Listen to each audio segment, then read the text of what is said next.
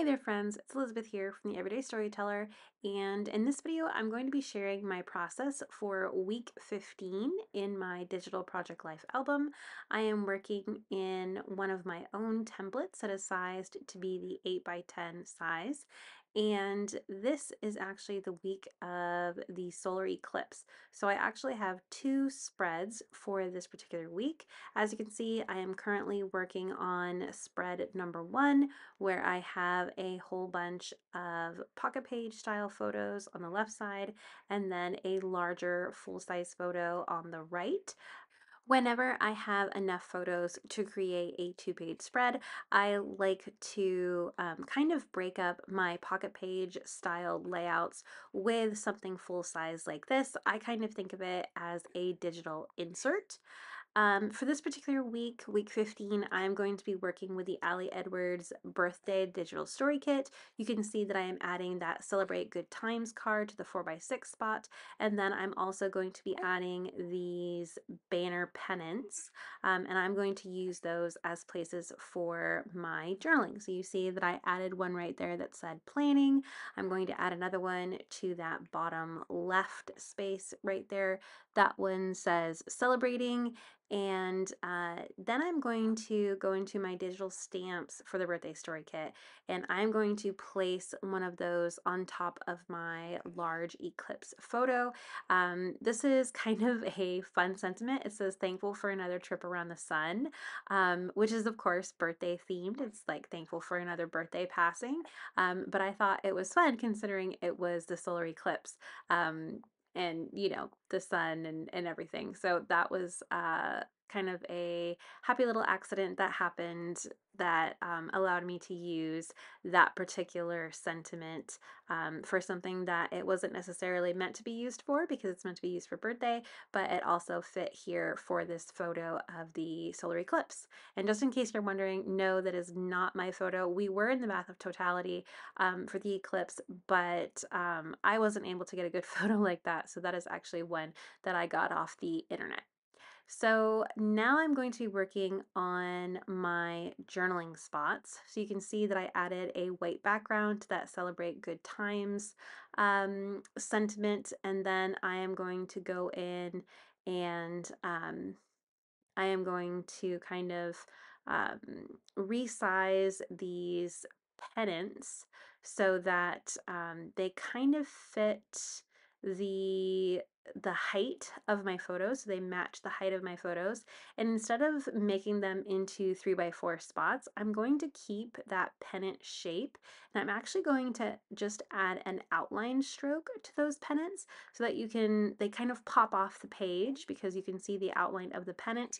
And I am going to do that in different colors that are represented inside of this kit. So I'm literally taking the colors from that Celebrate Good Times 4x6, and I'm going to use those as outlines for these banner pennants. Of course, I am going to be using these banner pennants as spots for journaling, so I'm going to go ahead and use my pen tool to create a custom shape in that shape of a banner, and I'm going to fill it with text. I'm going to do that for both of my pendant shapes. You can see that right there. I am also going to add a digital stamp to that top 4x6 card. This one says story in Allie's handwriting, and I am going to change the color to match that light blue color that is included in the kit. And I do that by double clicking on the digital stamp in the layers panel, and then simply using the color overlay style in the styles panel. So the next thing I am going to do is add some word phrase stickers to this page. So I am going to open up my word phrase stickers in a separate file, and then I am going to use the rectangular marquee tool to cut out some sentiments that I want to add to this particular spread. You can see that I'm taking a look at the digital kit again just to make sure that I don't have any other sentiments from the kit that I could use, and I just have the word phrase stickers. And now that they are on different layers and that they're individually cut out by using the rectangular marquee tool, I go ahead and add them onto my spread on the 3x4 style photos. I decided to also add a little bit of journaling on that eclipse photo, so I went ahead and added that right underneath the digital stamp. And both of those, both the text and the stamp, are in white. So as we move on to spread number 2 for this particular week, you'll notice that I actually do have quite a lot of photos because this was the week of my husband's birthday, and we also had a doctor's appointment for my second daughter. So I have a lot of photos, and I'm actually going to keep both sides of this spread as this pocket page style, so that I can add as many photos as I possibly can onto here. So you're going to see that I'm going to follow the exact same steps. I'm going to first add in all of my photos into the rectangular pockets that I think they fit best in. As you can see, I am changing the shape as well as the orientation of some of the photos, and I'm kind of just playing around with which ones work better in which spaces. This left side is dedicated to kind of the first half of the week, or the middle part of the week, I should say, when we went for our doctor's appointment. This was kind of a momentous doctor's appointment, so that is why there's a lot of photos there.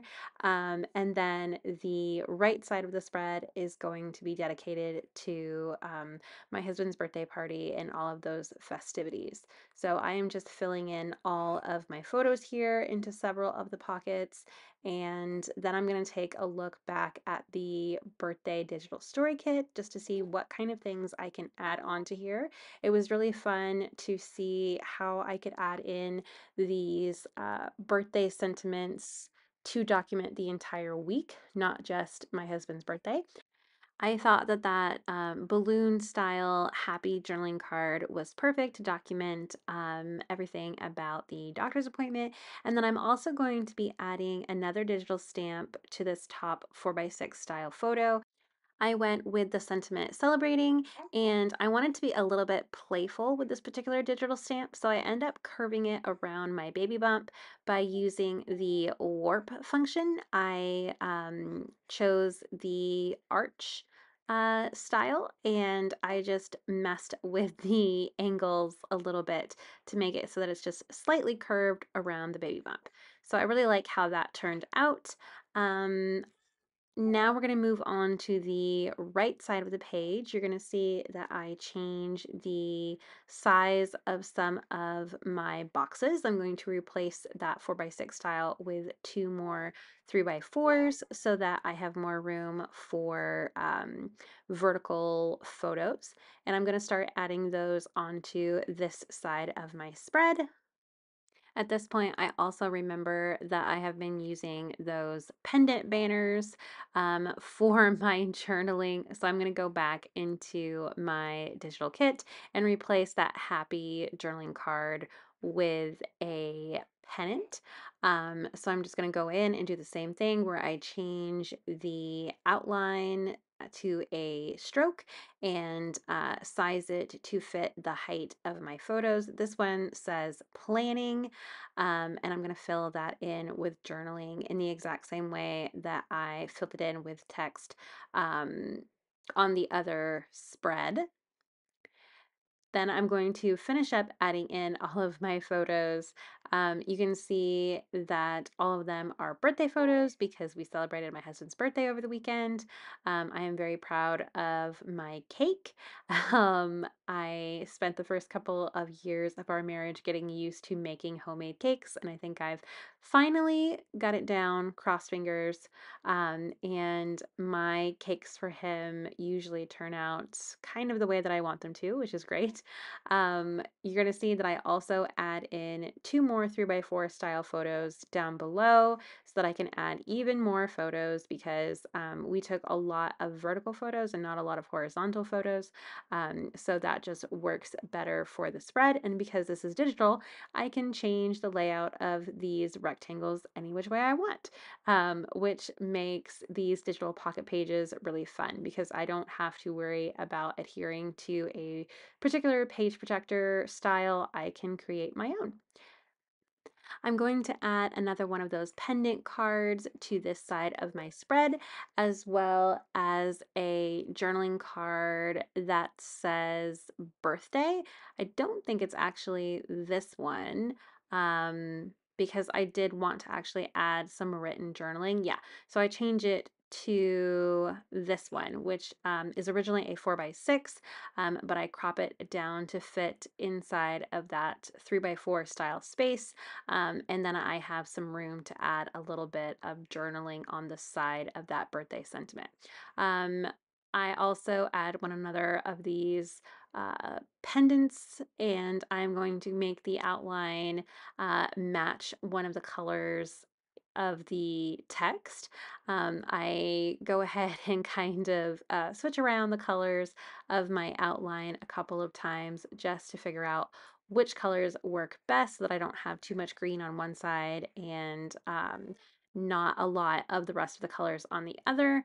I'm also going to go in and to create some more continuity with the first spread, I'm going to go in and add some more of these word phrase stickers. Again, I am using the rectangular marquee tool to cut out specific phrases and add them as new layers onto this spread. You can see that I am using that making memories one, and then I also add a couple of more on photos of his birthday party, his gifts, and things like that. Once that is done, I'm going to save both of these spreads as PNG files, and we will hop on over to Bookright, which is the proprietary software from Blurb that I will use to print these as a physical 8x10 book. I'm going to go ahead and add in the two layouts that we created for week 15. And once I place them inside of the Bookright software, we're going to be able to see what they look like when they will be printed out. And then I am going to be using the preview tool to get a sense of how that looks. So thank you so much for joining me for week 15 in my Digital Project Life album. I can't wait to see you again. And if you have any questions, please leave them down below. Have a wonderful day. Bye.